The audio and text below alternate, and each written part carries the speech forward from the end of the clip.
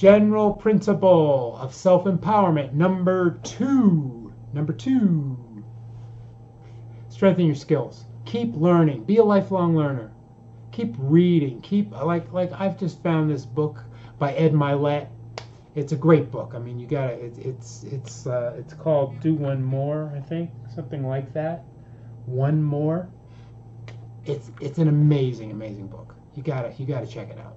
But you want to read books. You want to watch videos. There's so much knowledge that you can get for free right now. I mean, it's amazing.